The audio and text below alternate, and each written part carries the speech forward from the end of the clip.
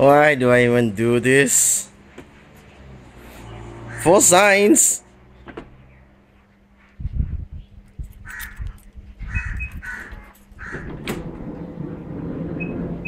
Cack!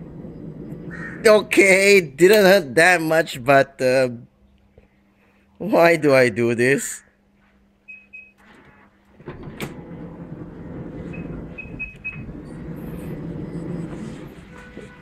Okay, not that bad, but could be worse, I guess. So if there's a foot in the door, it will retract. But what if it was a finger?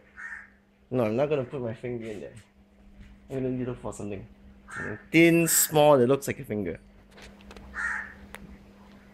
Okay, this is a little light that's about the thickness of a finger. So I'm gonna put in a groove here, and then I'm gonna shut the power door.